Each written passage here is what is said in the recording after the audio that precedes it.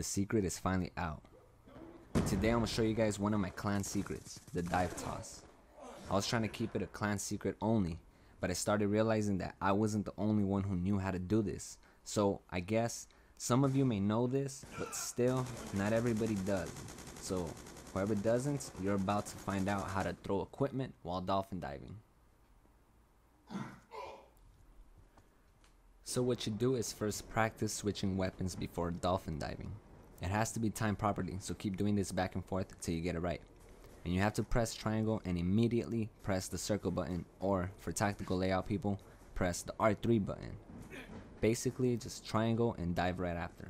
Triangle, dive right after. Triangle, just do that shit. Repeat it back and forth.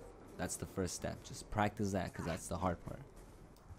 When you master this down, then you can move on to actually throwing your desired equipment immediately as you're dolphin diving. But make sure you fully switch out your weapon before you toss your equipment. It works for any equipment, so this is perfect for taking certain RshU routes in a more stylish and safer way. And you'll find out examples when I post the RshU routes where I actually use this technique.